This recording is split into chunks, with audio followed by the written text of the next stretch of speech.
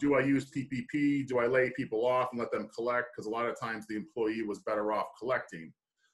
So, you know, as this progressed and the issue was raised to Congress, they passed what was known as the PPP Flexibility Act.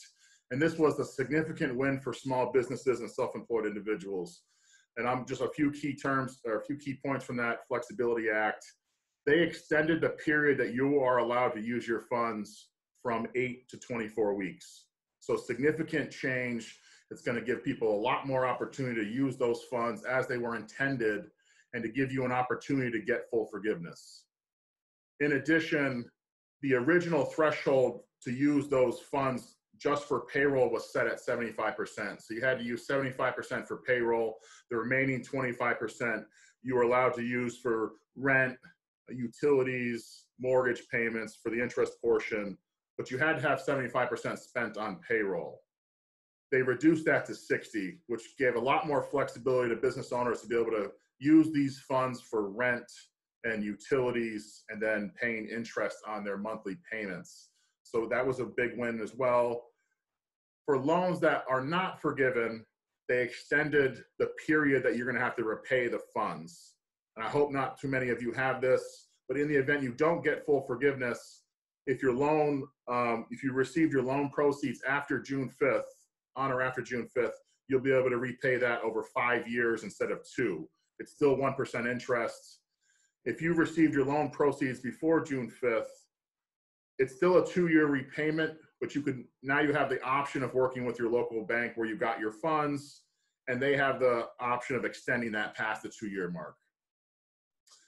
As we mentioned, there's some additional safe harbors that were passed. We'll discuss those more in detail. And one kind of overlooked item from the Flexibility Act was the fact that originally, if you were to receive PPP funds, you were not allowed to take advantage of this deferment of your 2020 employer portion of Social Security tax. So the 6.2% that the employer is paying on all wages, the Congress allowed a deferment of that, meaning you would have to pay half of that 2020 employer tax in 2021 and the other half in 2022. So for businesses that were suffering from cash flow, they could not deposit the employer portion of Social Security tax, keep those funds for operations, and then pay them back next year. You know, we would advise, you know, do some serious cash flow analysis before electing to do that, but it was an option that was now added. You can have PPP funds and also take advantage of this Social Security tax deferral. One big point that Bill and I wanted to point out was that there are still funds available. You can still apply to this. The deadline is coming up August 8th. And another point to make, the injury, economic injury disaster loans. So there was an advanced portion that some of you, I'm sure, applied for. It came across as a $10,000 grant. Basically, it was $1,000 per employee up to $10,000.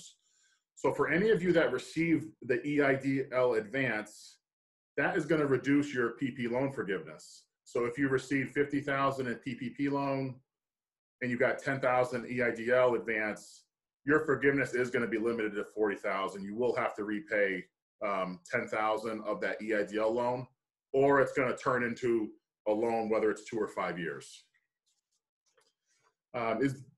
Claudia, is Bill on? Bill, are you on with us? He is. Let me unmute and Bill should be able to talk. Can you hear me now? Yes. Okay. Yes, Brandon. So I was going to see if you could take over running through some of the definitions and key terms. I'm sorry, I got a little breakup here. I'll start for us, Bill. So just to run through a few. Go ahead.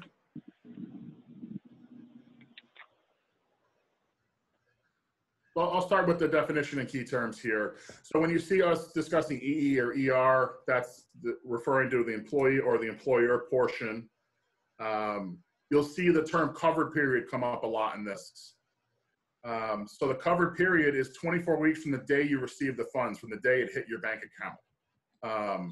if you received your loan before June 5th, you can elect to have the 8-week period. For some people that might be beneficial. For most, the 24-week period is going to be the best way to go. But you don't have the option of 8 weeks if you received your loan on or after June 5th. Another key point is this alternative covered period. So for simplicity and to help small business owners align their payroll records with their covered period, Congress and the SBA is now allowing you to start your 24 or 8-week period at the beginning of your next payroll cycle from when you receive the funds. So there's a little example here saying that Simon Smokehouse received their PPP funds on Friday, May 1st, but their payroll runs Sunday to Saturday. So for simplicity, we can push that forward to Sunday and elect to start that on Sunday, May 3rd, and run it until Saturday, October 18th. So then when you're going to go to your payroll company or your internal records, now we can just run 24 weeks of payroll to keep things simple. One thing to point out, you must be either a weekly or bi-weekly payroll cycle. So if you're going bi-monthly or monthly payroll, you can't elect this alternative covered period, which I'm sure most of us are still on the weekly or bi-weekly. Bill, do you want to hop in on the cash, non-cash compensation? I can hear you, but I'm having trouble with the audio portion. Oh, we can hear you. You can? Yep. Okay. Okay.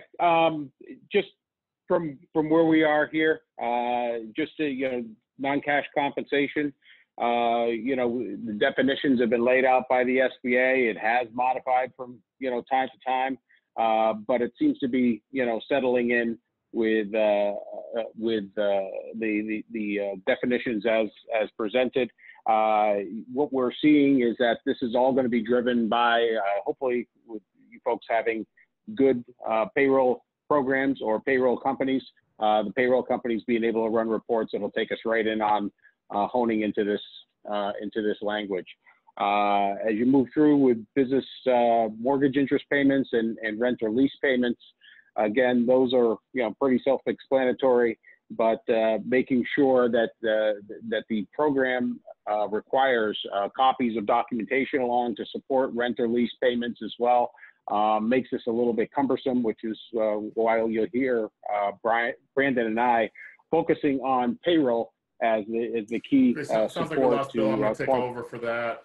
So your cash. Sorry?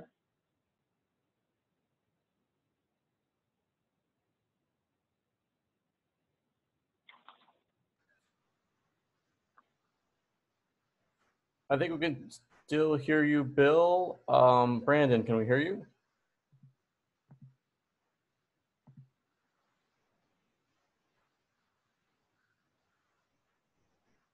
Shoot. John, can you hear me? Bill Thompson. Yes, we can hear Bill. Brandon, can we hear you? I think you lost Did we lose connection there Brandon? for a minute. We see him. You see him? We don't hear him. I'm here. There we go. Okay, Okay. we just lost There you go, connection Brandon. for a You were moment, and we're back. Go ahead. Brandon, you were starting to say? Yeah, so everybody can see the cash, non-cash compensation slide, okay? So Yes.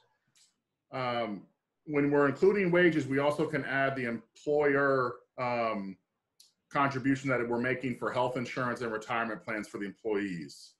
Now, when it comes to the owners themselves, there are special rules. So you cannot use health insurance and retirement plans. Can't use health insurance for self-employed individuals, partners in a partnership, or S Corp owners. The exemption to that is if you're an S Corp shareholder, you can include the company's retirement contributions. You also include in wages the employer portion of state taxes that are assessed on payroll. So that would include our state unemployment and other local taxes, but does not include Social Security and Medicare taxes. And just want to point out on the right here, we'll see the caps on non-owner versus owner compensation. So if you're going to elect an 8-week period, you're allowed 8/52 of your 2019 compensation. If you're going to elect a 24-week period, you can have up to 24 weeks of covered payroll. On top of that, you can add your health insurance and retirement plan contributions. Versus the owner's payroll costs for an 8-week period, it's limited to 8/52. And for 24 weeks, they capped it now at 2.5 months, which was what your original loan was based on. They did this because they did not want the owners to get the funds, lay everybody off, and then use all the funds for themselves. Business mortgage interest payments.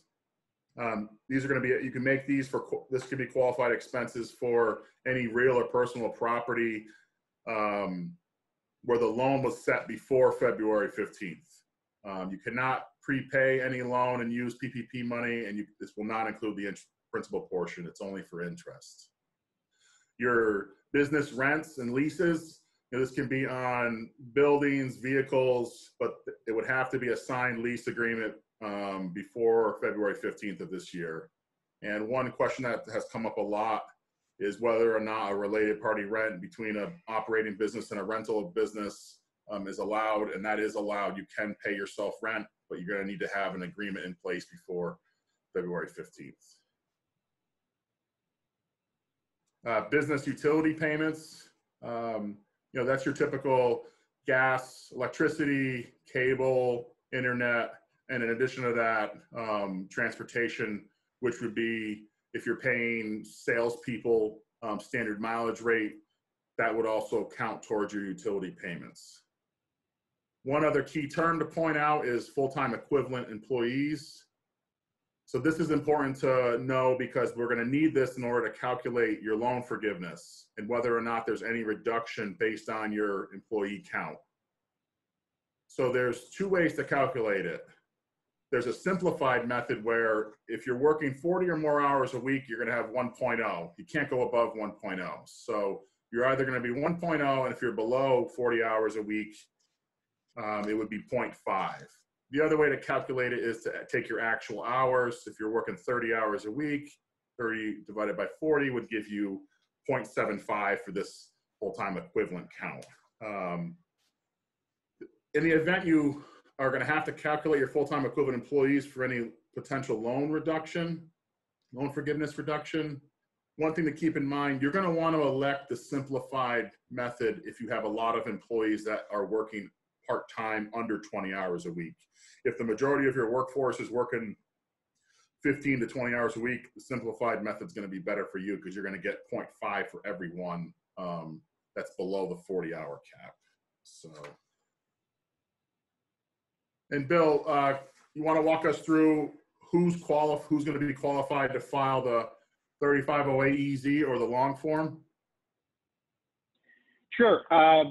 Presentation that we have here, there's really two directions. If you're a self-employed, sole proprietor, independent contractor, you're going to have the option of going the long form, short form. On the other side of the equation, back to Brandon's point about reducing wages and so on, if you did not reduce the wages more than 25%, and then you did not either have the wages returned by the end of the covered period, or able to operate at the same level of activity as before 215, then you can make your way through the easy form. At present, the way we've looked at our profile of our customers, we are actually projecting that over 75% of our applicants, participants are going to be using the easy form in this scenario. Yeah, thanks, Bill. Do you want to add anything to Brandon, please? Yeah, I think one thing just to point out, so for number one, if you're a Schedule C or a Schedule F filer, self-employed, no employees, you didn't use any wages, you just used your 2019 self-employment earnings, you're going to 100% qualify for the easy streamlined application, and you will be granted 100% forgiveness because you're allowed to have 2.5 months of your 2019 payroll, which was based, that's how your loan was first calculated. So if you're self-employed, no employees, you're going to get 100% forgiveness, and you're going to be able to use the easy form, which I think a lot of the borrowers were. And one other point for number 2 here, when we're talking about didn't reduce wages by more than 25% and did not reduce the average paid hours, there are 2 reductions that you can ignore. One of them is the inability to rehire your February 15th employees due to inability to find a similar skilled person. Also, if you offer to restore employees' hours, but they refused because maybe they were collecting unemployment and they were better off, or they themselves were impacted by COVID, those reductions are not going to count for this. So you still will be able to make the certification. You're allowed to use the easy form. So great. Thanks, Bill. And Bill, you want to touch on the safe harbors here? Now, this is going to be for people who are going to use the long form who don't qualify for the 3508EZ, but there's still going to be some safe harbors that we can elect, and Bill can discuss a few of those here. Okay. So number 1, if the business activity is reduced between February 15th and the end of your period, you won't have a reduction in your forgiveness amounts.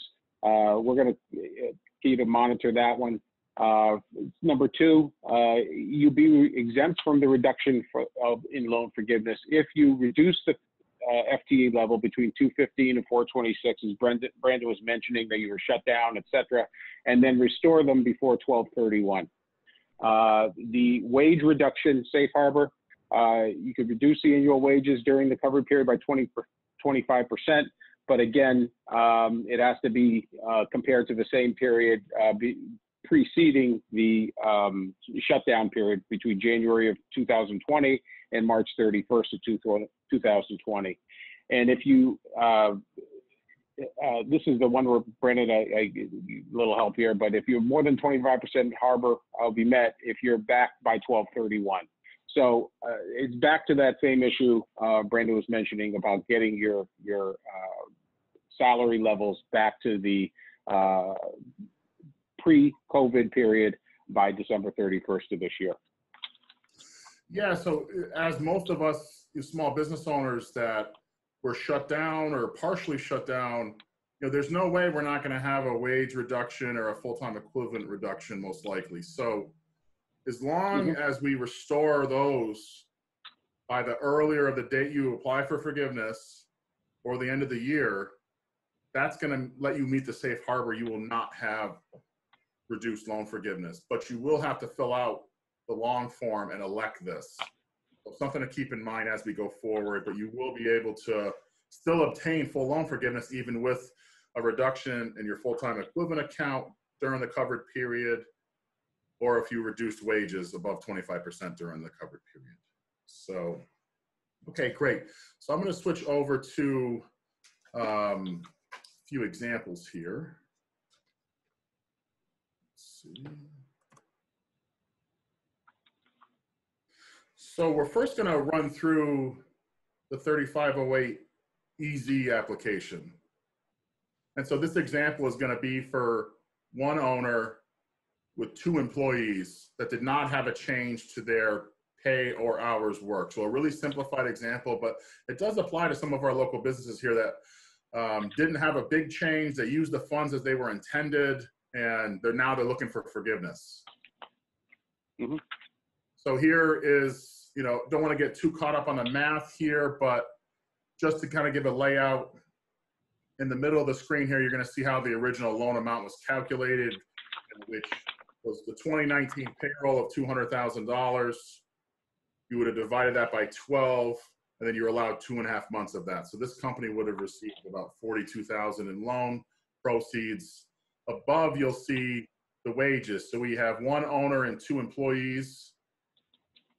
The owner makes $100,000. Each employee makes $50,000. So during the covered period, the payroll costs that they're going to be eligible to use, assuming they kept paying that same 2019 salary, the owner is going to be allowed 2.5 months. So that's going to be $20,833, which is the cap for any owner based on a 24-week pay period. The employees are allowed to go for the full 24 weeks. So if you paid your employees for 24 weeks, you can count 24 weeks of payroll costs towards this forgiveness calculation. So you're going to see both the employees have 24 out of 52 weeks by their $50,000 wage. So total payroll costs total $66,987. Down on the bottom, just a quick summary of the rent and utility payments. We're going to ignore any interest just for a simplified example here. But so we're going to have $12,000 in rent, $3,000 in utilities. We're going to ignore health insurance and retirement plans, as I mentioned, just to keep this a simplified example. I'm going to switch over to the actual application itself. So here is the 3508EZ, the most current version.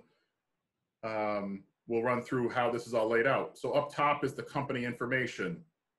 So your company name, where it is, your EIN or social security number if you're self-employed, primary contact name, email, phone number. So that's all would be included up top here. As we work down, the SBA and your lender is going to want to know the loan number, the lender's loan number, how much you've received in PPP funds, when you received it, and the number of employees that you had at the date you applied, and then the date that you're going for forgiveness. And this goes back to this full-time equivalent calculation. We're also going to have to disclose that EIDL. So economic injury disaster loan, that was that advance that was up to $10,000, $1,000 per employee. So for this company, they would have had a $3,000 advance. We're going to have to disclose that, disclose our application number of that advance, and keep that on the form, which will then reduce forgiveness. In the middle here, you'll see the payroll schedule is where you're going to select whether you're weekly, bi-weekly, or other, and what your covered period is. You know, back to what we were discussing in the key terms, the covered period is May 1st, which was the date they received the funds, and then we're going to count out 24 weeks. As we mentioned, we're going to elect the alternative payroll covered period because now it's going to align with our payroll records. Now we can produce 24 weeks of payroll reports that are going to be able to be given to your lender for easy forgiveness. I'm going to assume 95% or more of people are going to elect this alternative payroll cover period, unless you're self-employed. And as we're going to see here, so line 1, payroll costs, we're going to include that, and that was the amount that we calculated for the 2020 wages paid during the covered period. So we're going to have our payroll costs. If you had mortgage interest, you would include that here on line 2. Line 3 is going to include all your business rents and lease payments. And line 4 is going to be the utility payments. So line 5 summarizes all of your qualified expenses that we're going to be able to use towards forgiveness. Move down a little bit here. So line 6 is where we're going to put how much we actually received on our loan amount. So that's going to be the $41,667, which would come from what was deposited into your bank account. And line 7 is a test, and that goes back to the minimum of 60% payroll requirement. So we actually take line 1, the 66,987, and we divide it by 0.6 to say, have we spent at least 60% on payroll? And this will then, when we look at line 8, you're going to take the lesser of 5, 6, and 7. So in our example, we have more eligible costs than our loan amount. So we're going to use line 6. We're going to be 100% forgiven on this application minus that $3,000 EIDL loan. So when you go for your application, you're either going to have the option to repay the $3,000 or term it out over the 2 or 5 years. And Bill, did you want to add anything to the EZ application at this time? No, that's exactly the key point about the EIDL advance. That money came in fast and furious early in the process with start of the COVID shutdown, and just can't forget about it. It is separate from the EIDL loans, which are term loans directly with the SBA. Great. So let's take a look. So that was the 3508EZ. So now we'll move over to the 3508, the long form. And one other thing I meant to point out, and I'm not sure what bankESB is doing, but from what I understand, a lot of the banks will have an online platform where you will actually log in, work through these applications, upload all of your payroll information, and submit this form electronically to your bank. So it's good to take a look at the form and understand what's happening, but I think a lot of the banks will have a platform to apply for forgiveness. That second bullet point there, PPPForgivenessTool.com, that was developed by the AICPA, which is the National CPA Society, and Business to Credit. So they developed this tool. I've worked through it a few times with some clients. It's fantastic. So if you wanted to get in there, kind of run your scenario, it's a great way to see where your forgiveness is heading and also some things to think about during this 24-week period. Okay, so back to the forgiveness application. So we're going to work through the 3508 long form. So we're going to assume one owner, same thing, 2 employees, but now one of the employees' hours and pay are cut by 50%. We're also going to assume there are no safe harbors that are going to be met. Big picture, this is going to be a pretty rare situation given how much COVID has impacted our local economy, local small businesses, but we wanted to use the reduction to illustrate how these forms are going to work. So let's switch over to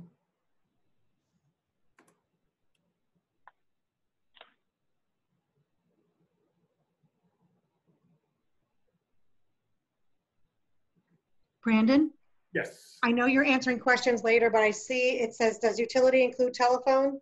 I would assume. Yes, it does. Yes, Okay. and thank you for asking. Yes, utility does include telephone expense, whether it's cell phone, landline, and if it's wrapped up in a package with cable and internet, it will all be included in utility. Okay, and it says y divided by 0.60 versus multiplied by 0.60 for payroll. Great question. Let me go back to the application here.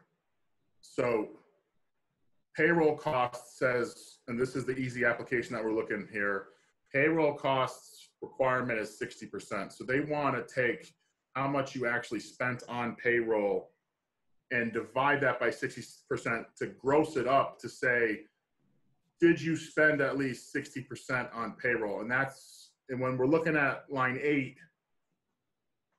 it's the lesser of 5, 6, and 7. So for example, if this client only spent $20,000 on payroll here in the total payroll costs versus 66,987, you would divide the 20,000 by 0.6 and get 33,000. So when we come down here into line 7 would be 33,000. You have to take the lesser of the 3. So if this company did not spend as much as it did on payroll, it would have had limited forgiveness. So it's just a way to test the minimum threshold of 60% of payroll. And then we take the lesser of boxes 5, 6, and 7 on line 8, which is your actual forgiveness. And 95% of people are going to have it be line 6 is going to be the lowest amount in here. So. Thank you. You're welcome. So back to the long form 3508. Very similar to our previous example. Same wages, same loan amount, same rent, same utilities. But the big change was that Luke here, a non-owner employee, we reduced his hours and wages by 50%. He was making $50,000 working full-time. We've cut his hours, we've cut his wages. So because of that, we're gonna have to look at the full-time equivalent. Now that's important to know as we work through the long form. You don't include owners when we're looking at full-time equivalent counts. So if you have multiple owners in a partnership corporation, those owners will be backed out and not part of the full-time equivalent reduction calculation. Here we'll see what our full-time equivalent was as of February 15th, that's where you use it to test the safe harbor. So since they both were full-time, they both would have a 1.0. Now we reduce Luke's in half. So 0.5 for Luke, 1 for Ken. Now we went from 2 full-time equivalent employees to 1.5 by the end of our covered period. So let's look at the actual long form. And once again, this is a simplified example. We're not going to include retirement benefits, health insurance, state taxes. That's going to give you even more qualified expenses for forgiveness. So here, just back up.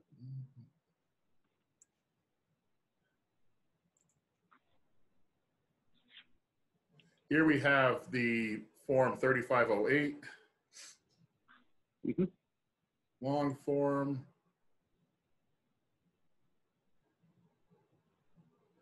Okay. So as we scroll down here, this form has schedules attached to it. So we're actually going to start in the back. There is a Schedule A, and then there's a worksheet to Schedule A. Let me work my way down here.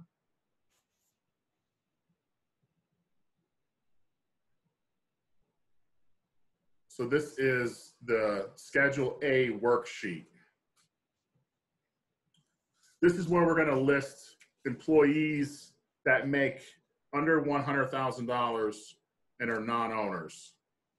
So here we have Ken and Luke.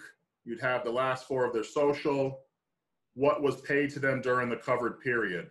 So Ken was the employee that was not reduced. So there's his $23,000 in cash compensation. Luke was reduced in half. So that's going to be half of what they were making before.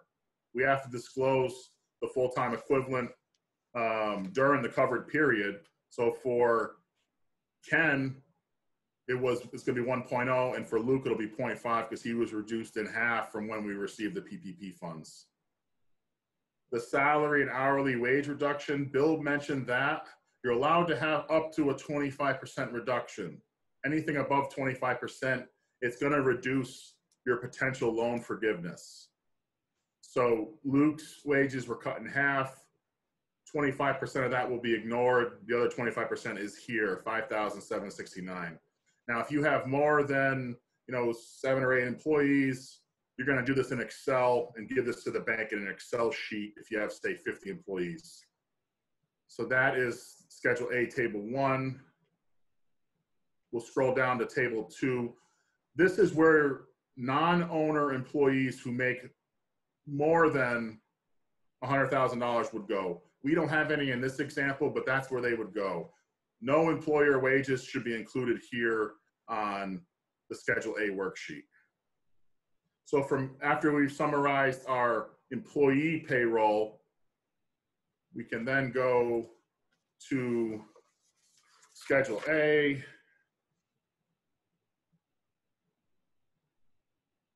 And bear with me as this loads. So here we have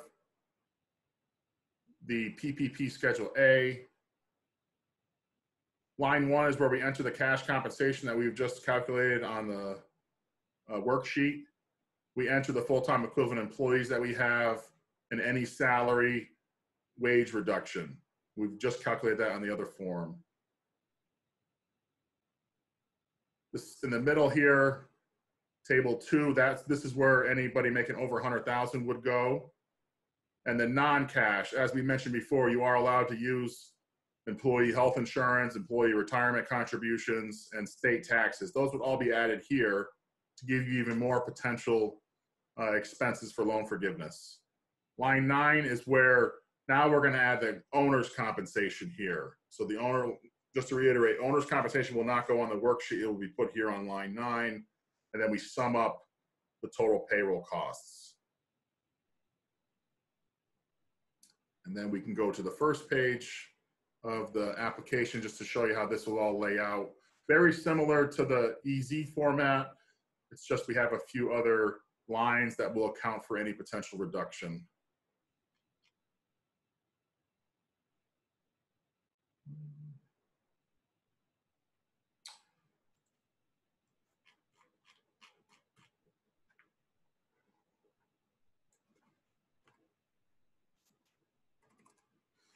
Bear with me 1 second.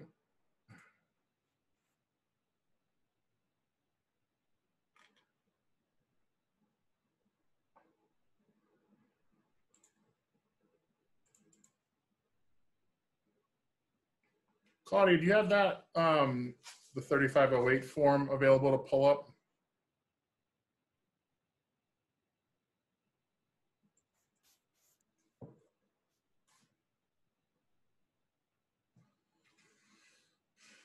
I hear you. Let's see. Okay, which one? The 3508 PDF.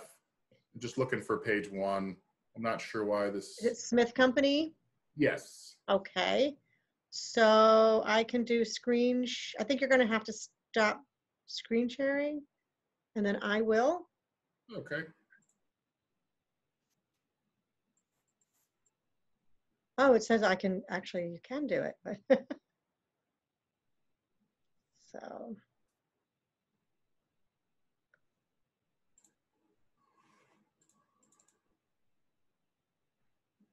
There we go. Perfect. Thank you. You're welcome. So the top's the same, you know, all the business information, same middle section as well, where we're showing the SBA loan number, we're showing the employees. Now you'll see the change where we're looking at employees at time of application was 2, employees at time of forgiveness is now 1.5. So we reduced our full-time equivalent employees. Same thing, we're gonna have the EIDL advance disclosed here. We're gonna choose the same alternative covered period. And if you can scroll down a little bit, Claudia, we can look at how this actually is calculated.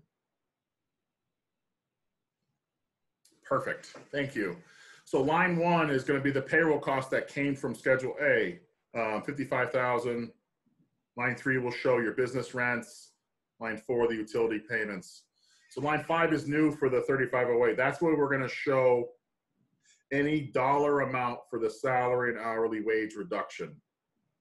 So this was calculated based on any wages or salary that was reduced more than 25% during the covered period. We calculated that to be $5,769 because of the 50% reduction.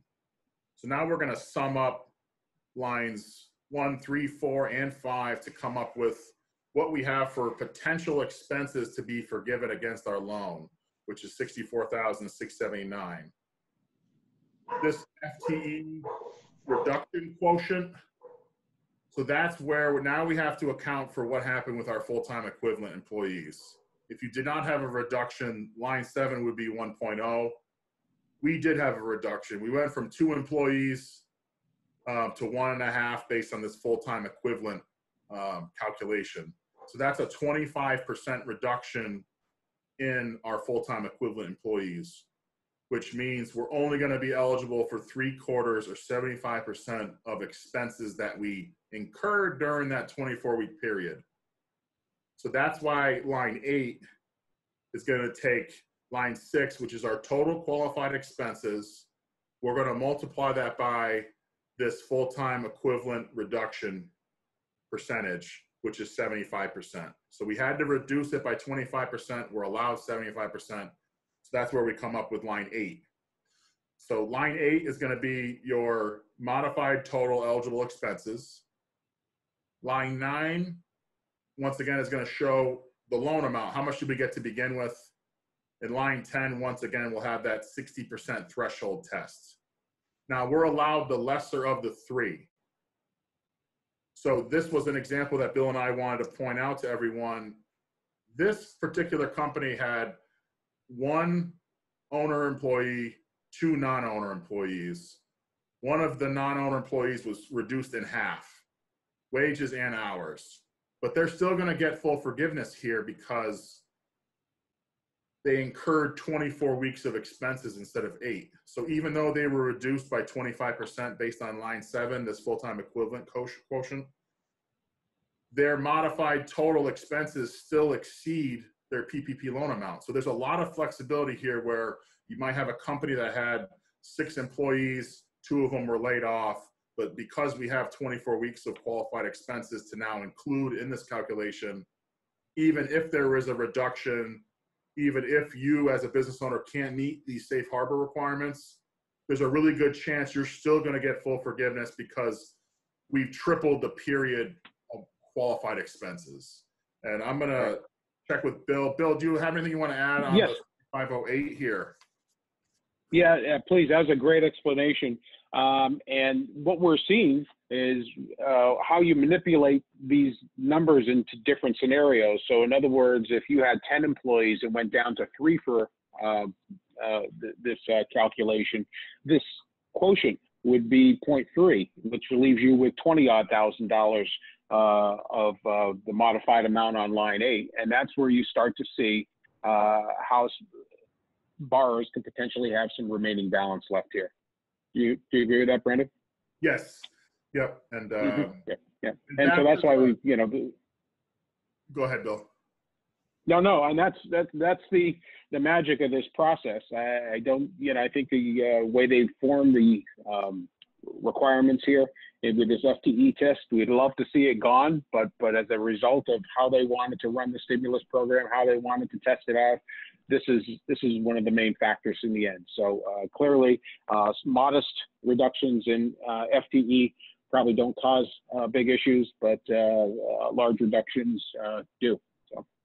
Exactly, and this assumes, like, once again, we're not going to use the safe harbor.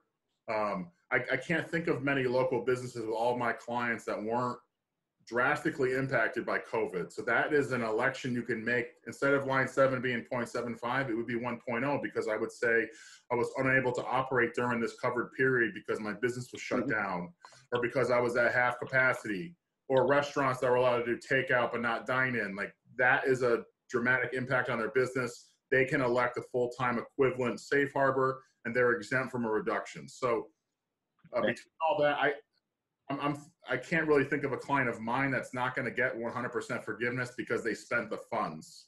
And that's a key to this whole PPP loan program is, if you got the money, you need to spend it over that 24-week period. Because if you don't spend it, we have no chance at electing safe harbors and then getting you full forgiveness. So let me open up my screen share here. Okay.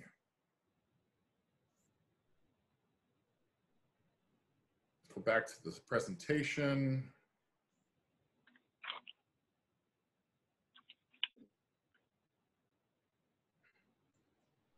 Brandon, a quick question while you're still on the long form. Sure. Moore is asking, do you recommend that business owners fill out the Schedule A worksheet first, like you did here? Yes, so you would start with the Schedule A worksheet and work your way back. So your Schedule A worksheet would be first, then you go into the Schedule A, and then that would bring all the information up to the front of the form. And that's going to help you really determine, employee by employee, who might have had a full-time equivalent reduction, who might have had a salary or wage reduction. But yes, you start in the back of this. Just because the SBA wanted to confuse us, they want us to start on the last page. So some documentation that you're going to want to think about and gather as we're going for forgiveness with your lender. And as I mentioned, a lot of banks are going to have online platforms, so we're going to want to get this in PDF form. But it's anything that's really going to have to prove out your qualified expenses. So when it comes to payroll, we're going to need payroll reports for those periods. And by electing the alternative covered period, your payroll report will line right up with that 24-week period. Whether you use a local service provider or a national one, they're all going to work and have automatically generated reports for this PPP program. So check with your payroll provider. When it comes to rent, utilities, business interest, the banks might need things like lease agreements, canceled checks, proof of payment, bank statements, things like that. You can look and see, if you go to the SBA website and check out the 3508 and 3508EZ instructions, there's a complete list of what you're going to need. But your local bank can also work with you on what documentation you have to provide.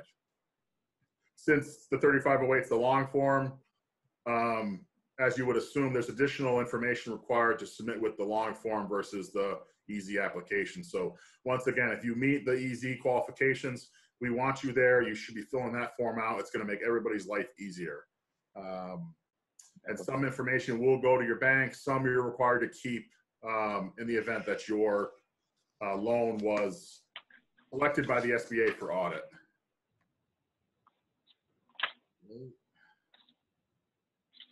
Move on to the next slide.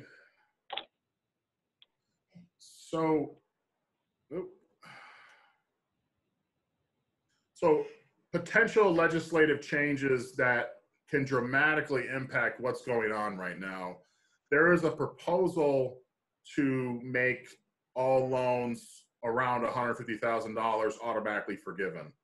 So they'll automatically turn into a grant, and that will then simplify the process for 75 to 80% of the borrowers. And most of my clients, I think most of our small business community here, did receive a loan under $150,000. So that's a proposal. If that passes, that's going to give a lot of relief to us small business owners.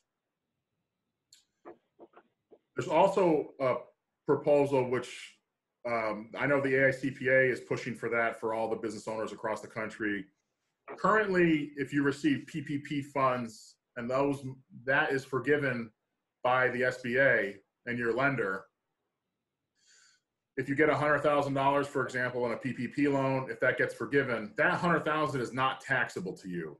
So that's fantastic. We have non-taxable income, so that's great. Currently, though, the associated expenses are not deductible either. So if you think about it, for an example, let's say the month of May, you were partially closed, you were at 50% of your revenue base, but now you have no overhead because now the PPP loan is paying for your payroll, your rent, your utilities. So in a month where you might have had 50% sales, you almost had zero overhead or very limited overhead. So you can have a very profitable month, for example, by utilizing this PPP money and then actually create taxable income. So currently there's a backdoor way of really making this PPP loan taxable. Congress is working whether or not to make the expenses deductible for tax purposes, which will give you a double benefit. So if you got $100,000, this is then going to give you about a 30%, depending on your income tax bracket. It's going to give you an additional $30,000 benefit. So if that passes, that's going to be great news for the small business community here. And Bill, do you want to touch on the last 3 bullet points here about the potential about a second round PPP for severely? Yeah, and again, the money is still available on PPP through the beginning of August. We're seeing really a slow trickle of applications coming in at this stage, but you still see a number of people who have really stayed on the sideline here. So again, we're going to just go back again and remind people, if you haven't looked at it yet, you still have an option of doing this. We see different information from our sources, direct from the SBA and through the American Bankers Association on items that are being considered. Where there is still money available on PPP, will they come back and refresh that or come out with another round for severely impacted businesses? I think we could all look at certain situations in the area where businesses are just restricted into submission, childcare, bars, etc., that really have still had an impact. And the question will come is, does the government look at this and look at any additional stimulus that comes in the form of direct to taxpayers, as well as the $600 unemployment benefits that are rolling off? From our side, we're still seeing some ongoing changes. We're hoping this is going to streamline and improve the application process here. We're starting to see, as of last Thursday, some procedural notices that are coming out with identifying the portal that they'll be using for us to enter, the banks to enter information in. And the scenario, again, is that working with your payroll company, working with your CPA, you'll form your SBA forgiveness application, the 3508 or the EZ form, submitting that to the bank. And then the bank will have up to 60 days to submit that to the SBA for forgiveness. And what we will either be coming in with, we have 3 answers to provide: approving the forgiveness, denying the forgiveness, of which we need to provide the borrower with a written explanation, and then lastly, a denial without prejudice, which in fact turns the decision towards the SBA for review. So we have up to 60 days. Believe me, when we get them in, we're looking to attack this as quickly as possible and get them out of our office in an organized fashion as best we can. We've got, as a corporation, over 1,500 of these that we have to work with. So we're looking to get them off our desk and into the SBA world for consideration. The last part of this is that the SBA now has 90 days from the date of receipt to provide an answer and remit payment on the eligible claims to the banks. So in this scenario, you're looking at up to 5 months. Let's assume that the bank can get the applications out in half that time, if that's even realistic, but just say it's 30 days. That's 120 days to a maximum of 150 days before you're getting a response on these. And I know we have a lot of customers that are looking at these PPP loans on their balance sheet. One, they're anxious to get the forgiveness because that is the brass ring at the end of the stimulus program. And the second part of it is that they want it off their balance sheet at the end of fiscal year. These PPP loans were significant to some borrowers, construction businesses, healthcare, et cetera. And these numbers can dramatically impact leverage ratios, which end up tripping covenants with the banks. So we have a lot of customers who are concerned about getting these loans forgiven. But if we can set the bar at the right level, the expectation might be that you'd be very lucky to see these the response from the SBA before year end. So we're expecting it in 2021. Do you agree with that, Brandon, in terms of the timelines that we're looking at? Yeah, and this can have impact on loan covenants for those clients that have commercial loans with debt service and other debt to equity ratios. So the sooner the better. And I don't want to speak for you, Bill, but my assumption is bankESB and every other bank, they're going to do their best to help their customers get forgiven because they don't want it's a 1% loan. So I know that if I was a bank, I wouldn't want to be administering a 1% loan when I could be making 4 or 5% on that money. So it's in everybody's exactly best to get this forgiven, taken care of, and because the banks need the money back. Because correct me if I'm wrong, Bill, but the bankESB actually directly funded these, and they're waiting to be repaid by the SBA. Absolutely. So the funds that were issued to you for your SBA PPP loans were bank funds. In turn, we had consideration on the other side for funding value and so on, but it was bank funds on the outset. And we also signed up for this program, or were told to sign up for the program by the federal government, but to a 2-year repayment, 6 months interest only per the terms of your original PPP loans that were in phase 1. 6 months interest only, followed by 18 months of principal and interest on any amounts that weren't forgiven. And much to our surprise, you can imagine how pleased we were to find out that these can be stretched out to 5. But the bottom line is this is a stimulus program. We're completely on board with supporting our small businesses to the best of our ability. This is the program requirements that the SBA has handed out, and we will follow them. So the bottom line is we're just want to process and prosecute these forgiveness to the best of our ability to get our customers money back. Definitely, and I can speak on behalf of some of my clients, Bill, that bankESB did a great job at processing these loans, working long days, and making sure all of our local business community got taken care of. So thanks to you guys for doing that. One other, I think. Oh, go ahead. No, I think in light, all the banks did a great job. I know working with CPA firms, such as with yourself, we're getting good, clean applications in. It actually made our job easy to have our customers working so diligently in assembling that information, working with their CPAs to organize it properly. And then the unsung hero on the back here was the payroll companies. I think we were about a quarter of the way through the first round of PPP, and we started to see payroll companies producing the reports necessary to digest the calculations of average monthly income here, and it made our lives easy. In turn, we are looking back to them again to have the same programs available when the final calculations of the SBA forgiveness are settled and we're ready to move forward. So we're hoping that's a key element going forward here. Great. And a few last quick points, then we'll turn it over to question and answer. So there is a potential that we could have a second round of PPP funding, and this would be for severely impacted companies. We don't have a lot of guidance right now.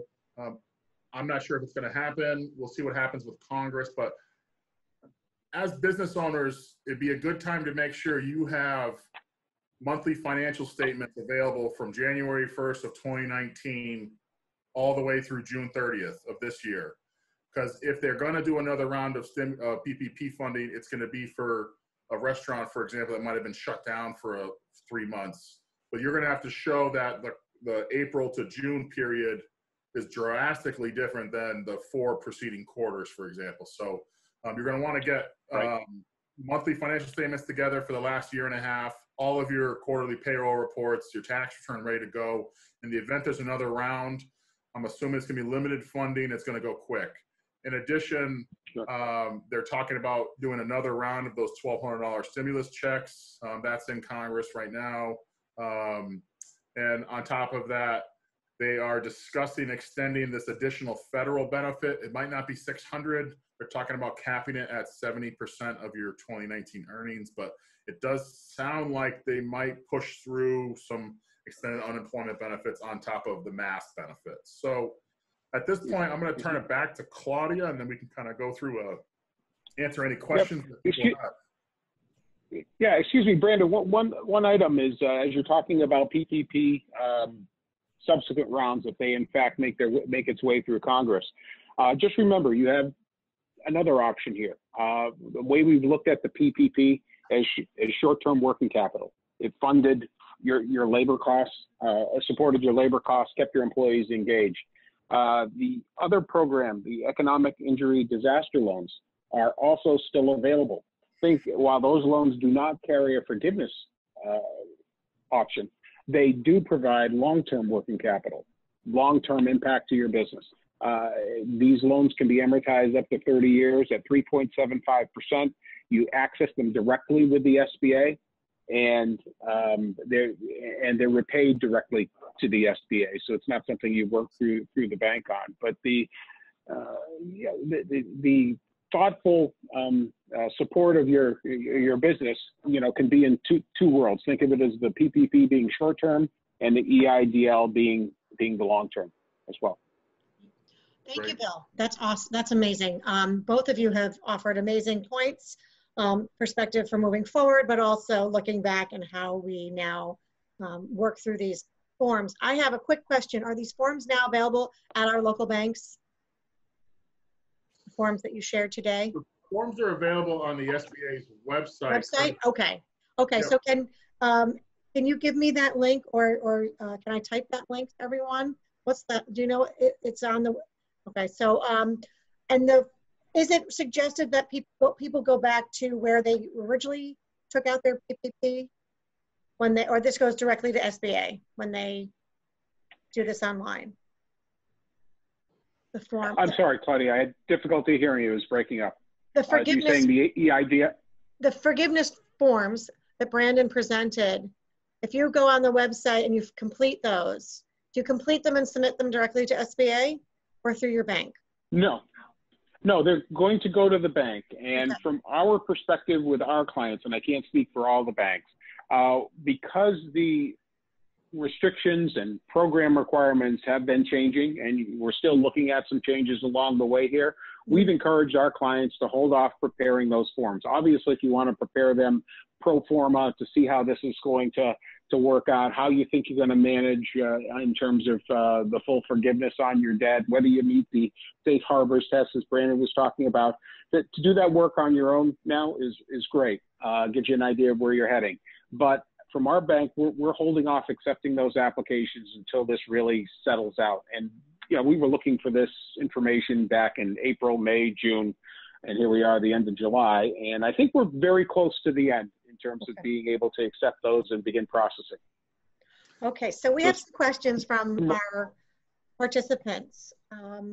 One of the questions is, are the PPP funds considered income, especially if we use it all for payroll? Sure, I can take that one, Bill. The PPP loan, if it is forgiven, is not taxable income to the company. As we mentioned, the expenses related to that are not deductible. So kind of a back way of saying, unless Congress changes anything, as I mentioned, you could have a month where you have taxable income and a very low sales month because your payroll, your rent, your utilities are no longer tax deductible.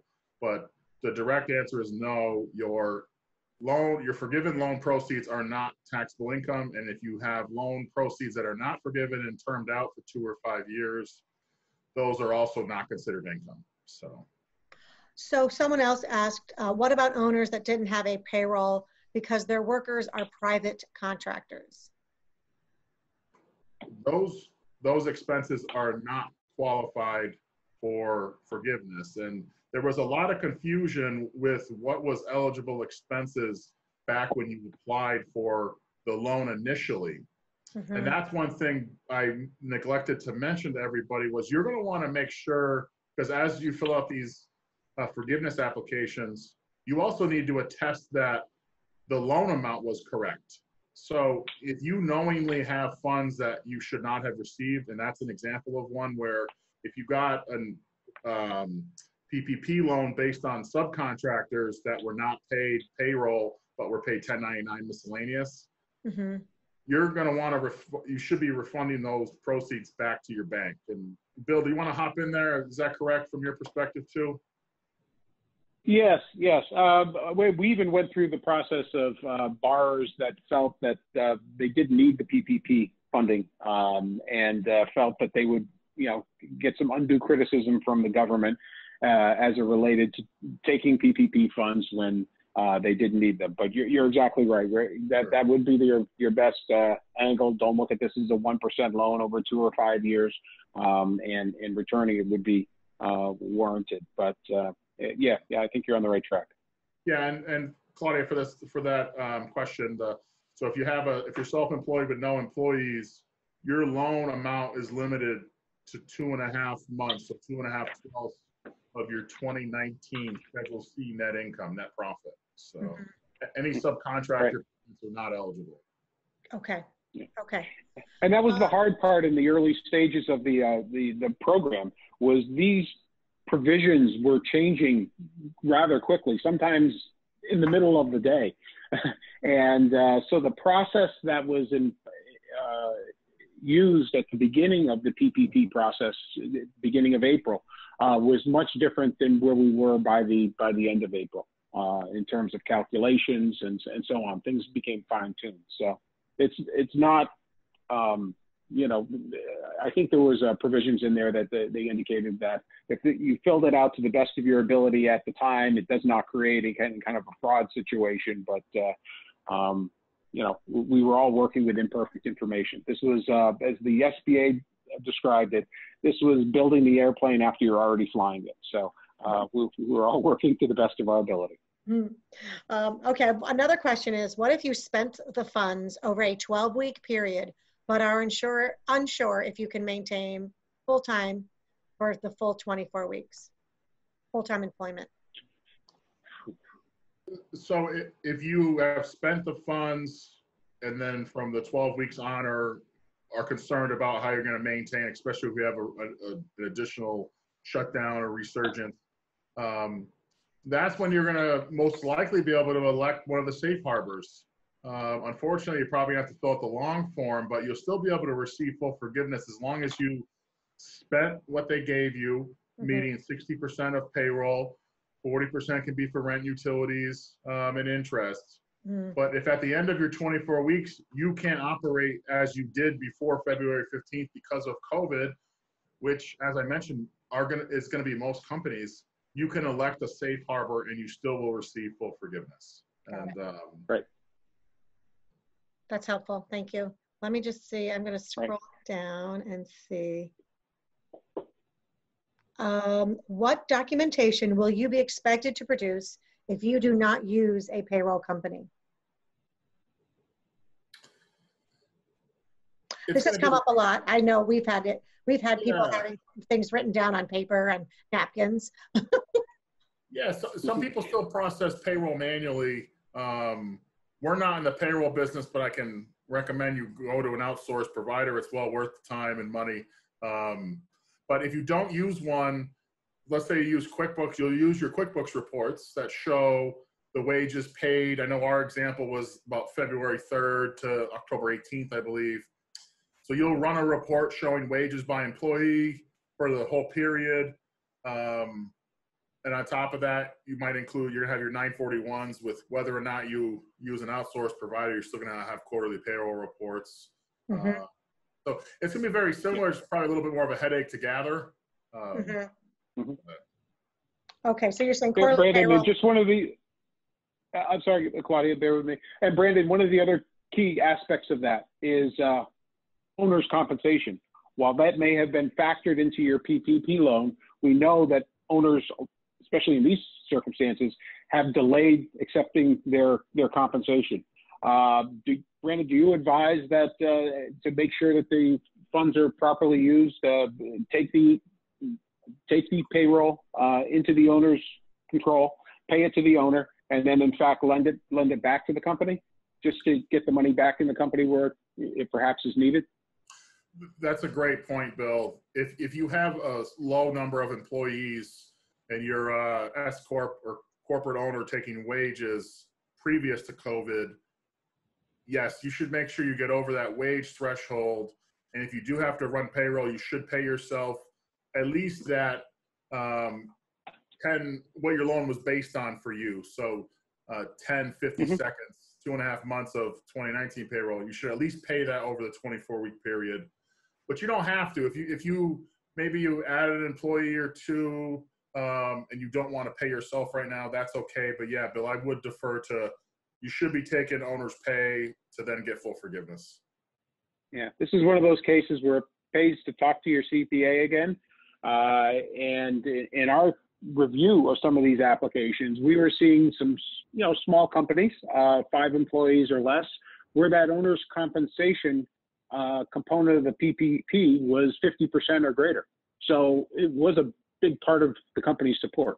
And it had customers looking for ways to get that money back, into the business, and loaning it back was one of the ways that you can do that and turn it into general use as opposed to keeping it dedicated for payroll use.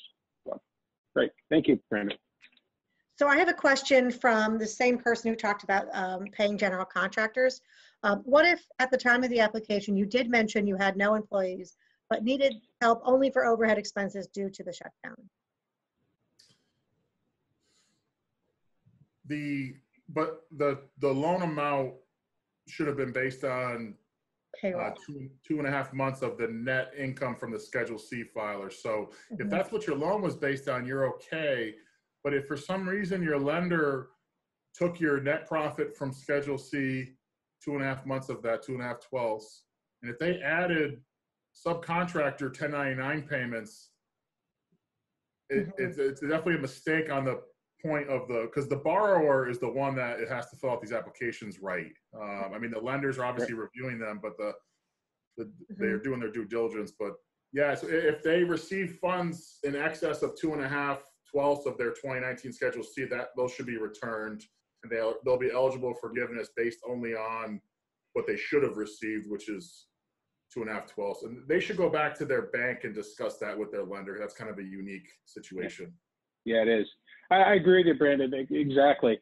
As those applications were coming in, and the early stage instructions were pretty murky. But understand that the bank was accepting some of that information from the employer as gospel. as their facts. And there always is a area of confusion as it relates to 1099 versus true employees. And so that could be present in your situation, and just, come back, share with the bank. We'll work through the process. Thank you.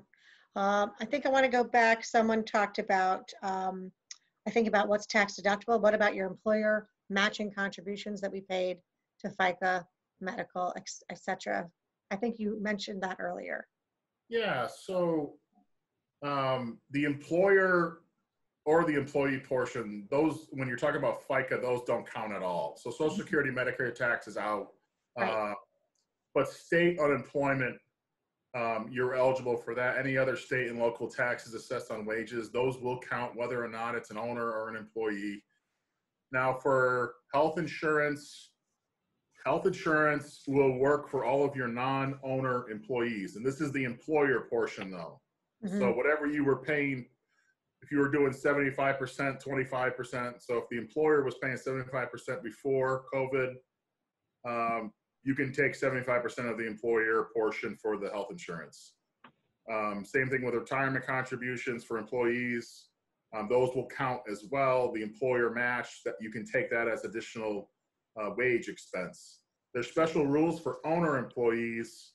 If you're a partner in a partnership or LLC, if you are an S corporation owner, or if you're self-employed, health insurance is out. You can't use it at all. If you're a C corporation, you can use your health insurance and your retirement contributions.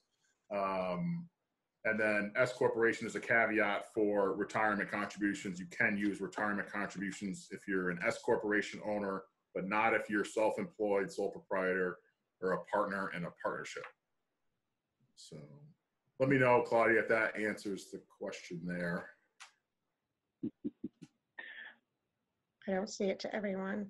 I'm looking to see if I've answered everyone's. Are there other questions? I found one of the links to the forms.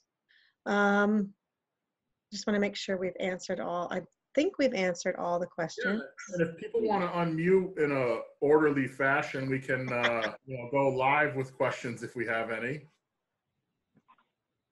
Yes, and I just want to apologize to everyone. We did, the header of our today's program said 10 to 11:30, and it was really 9, which was all in the text. But when I edited it, it still showed the original time telling you that it was edited. So I apologize for that confusion for Zoom. I couldn't really change Zoom's functionality.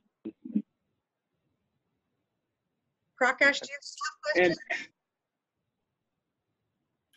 Go ahead, And just an additional comment, Brandon did a fantastic job on his PowerPoint getting you through the fine details that are here. I think for the most part, what he presented today might qualify for continuing education if you're a CPA listening. It was very, very well done and to the point. The key is that these are technical items. Making sure that you're filling out your SBA forgiveness application correctly involves getting good payroll information from your payroll company or your QuickBooks program, but working with your CPA closely to make sure this is right. We all want your SBA PPP loan forgiven, and getting it right the first time is going to make it happen that much quicker. So, yeah, it looks like we had somebody raise their hand. Where is that? I think somebody just raised their hand. If they want to go ahead and unmute, and if they have a question, go ahead. Yeah, I don't know if you can hear me. Yes, we can. Yeah, all right. All I see, I don't know if you can see me, but all right. This is Richard Adams, Adams Electric, and Prakash is my bookkeeper. And for some reason, I don't see myself up there, so I'm just going to wing this. My main question about this was, PPP meant to basically take my men off of unemployment insurance and kick us and give us a good start to get back up and rolling to maintain.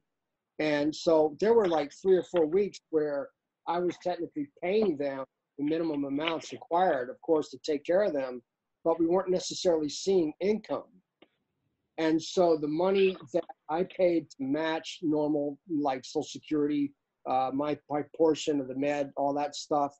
Was that considered actually part of the PPP funds, or did I have to magically pull this money out of my hat to pay for that? That's a great question. And so if you're talking about the employee portion, that's being reduced from their wages. But of course, yeah, automatically. If you're talking about the employer portion, yeah, unfortunately, they're not allowed forgiveness on the employer match for Social Security and Medicare. I'm not sure why that happened, but that's the law as is.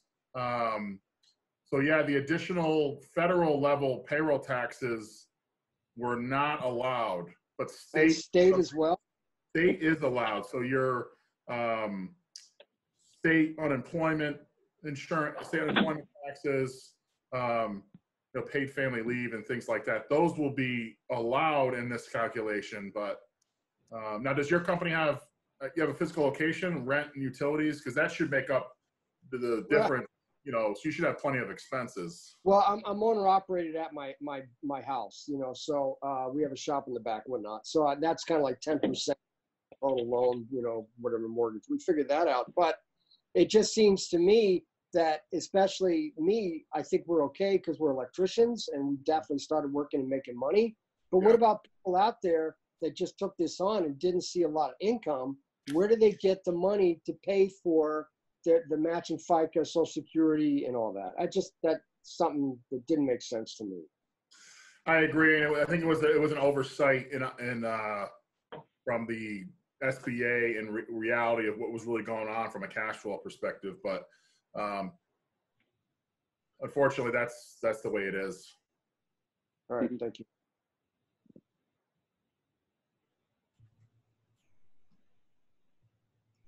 Question, will the video be available of the presentation?